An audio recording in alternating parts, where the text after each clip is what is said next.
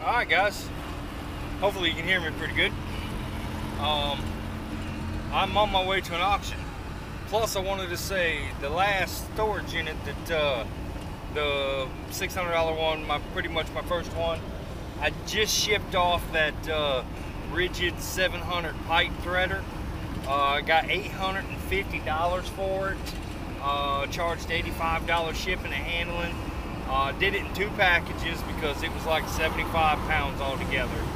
FedEx, packed it myself.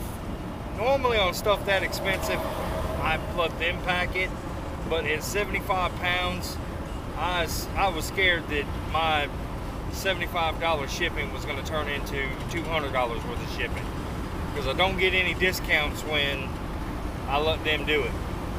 But anyways, so like I said, that $600 unit, I did everything together was $1,100. I was at $1,170 when the pipe thing sold. I've sold about $1,050 worth of stuff on eBay that came from that unit. I still have the wire tugger. I got a lady today coming to pick up the pilot jack. Sold that for $150. I got another lady coming Saturday afternoon to pick up that leather chair. She hasn't given me an offer, but I've got it listed for $150, so $150 is cool by me. I think when I totaled up the whole thing, it was about $3,300 worth of stuff if I got max value off of eBay. This facility I'm going to now, I've never been there. They are on auctions to go. I think that's what the website is. You gotta pay for that one. I think it's like $8.80 to have that one a month. And it does all auctions, but it does all kinds of storage. You can set it up for a state, whatnot, but I got mine set on storage. And this facility I'm going to, that's the only place they list. They don't put their stuff on Auction Zip. They don't put it in the paper. And then there's another one. I want to say it's called auctionlist.com. And that one's, it very rarely has storage on it, unless it's a storage treasure or a locker fox that's listed. Let them know that there's something going online. And as far as I know, those are the only 3 places to find auctions through lists. If anybody else knows something, hey, you know, put it in the comments. But, you know, since I put the last ones up, I've gotten a few more subscriptions.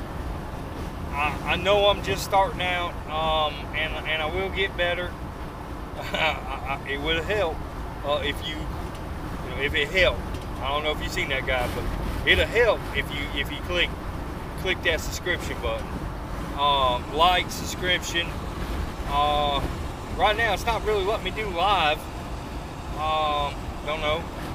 But this unit, this one I'm going to, they put the people's names down. So I did a little Facebook stalking. One of the units looks like it could be military. The guy's got a bunch of pictures in fatigues. So, but he doesn't really have anything else on his page, so I don't know. It also looks like a smaller unit. It's probably a 5x10 or a 5x5. The next unit, which is the one I'm interested in, is a college unit. I am in a college town, UNCW. I'm almost 100% positive it's a college chick. And I like those because I've gotten probably 6 or 7 of those.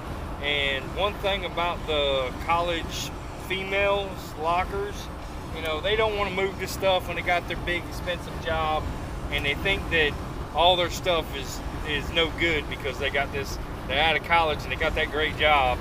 So they leave all their stuff. And when they leave all the stuff, there's a good chance of finding, you know, a broken ring or a leftover ring. I found just about every locker that I've found that had been a college female's locker, I found some kind of gold or silver, and I found high-end good stuff like, you know, working laptops or GoPros, stuff like that. So, I mean, better chance of finding an actual phone that doesn't have a cracked screen because, well, college, and somebody bought them a new camera or a new phone, and they just discarded the other one. And then the third one, it's kind of iffy. The guy's Facebook page, well, there was a lot of memes that had to do with marijuana and stuff, and there was a lot of gangster looking stuff in there, which doesn't mean that can't be a bad locker either. But other storage guys would say tweaker unit, and that's what I think it is. So there's 3 units. The auction's not for like another hour. But I'm heading into town. I'm gonna go get an oil change, and this is April the 10th. Hopefully you guys can hear me pretty good. My van does not have air conditioning, so I have the redneck air condition. Every window I can open is open.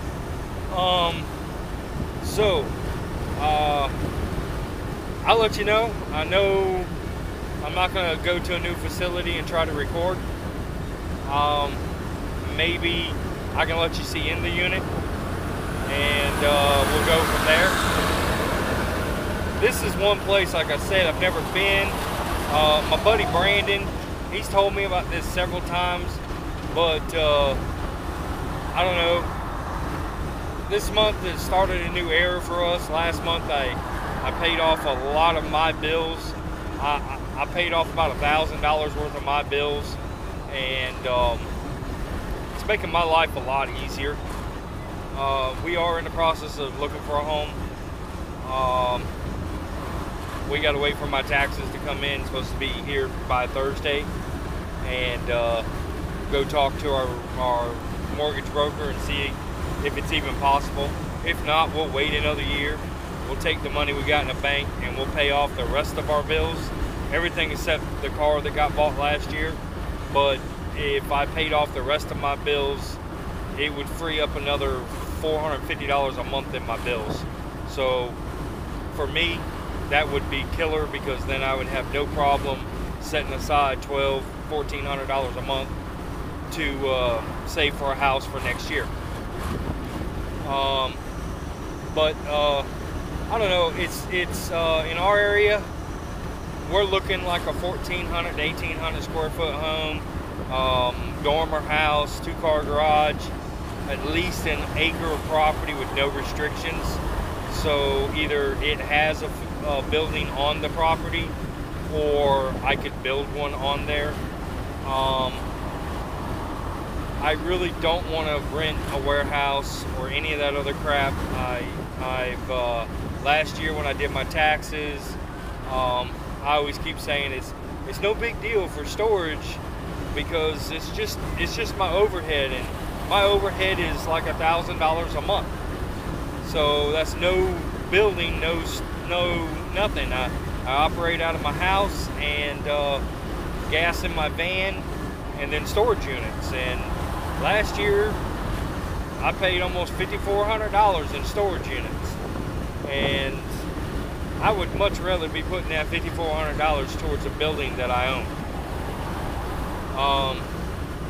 So that's hopefully the next evolution. Worst case scenario, we stay where we're at for another year and I pay another $5,400. So somebody had suggested going out and buying a piece of land and then putting a building on it, but I'm worried that if I do that, then it'll make my debt ratio look wrong, to where when it does come time to buy a house, we won't be able to do that. So I'm just trying to do right by this business. I still got to talk to a CPA this year. Right now I'm currently running my business as a sole proprietor.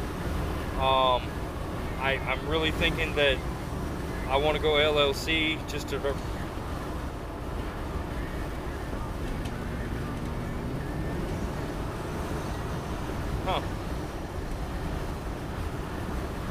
didn't feel good.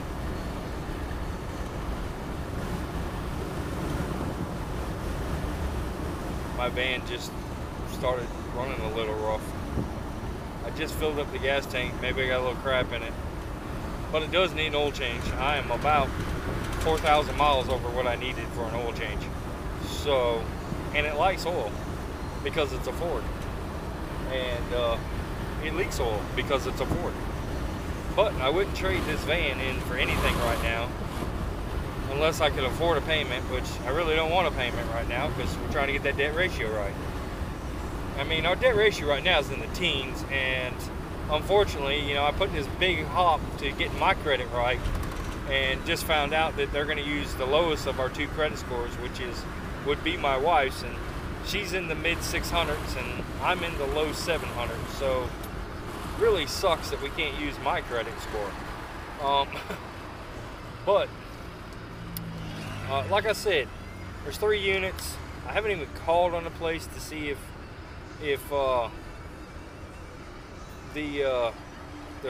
they're all there. But we did our stop. We dropped the pipe threader off for the FedEx drop off.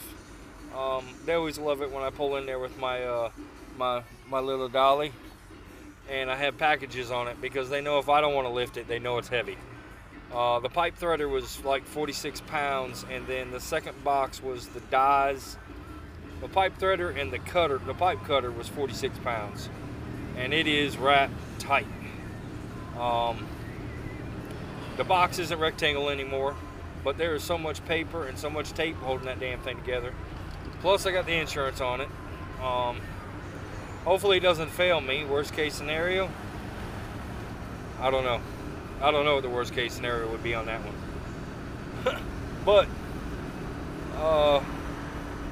But got insurance on both the packages, and I'm gonna get out of here.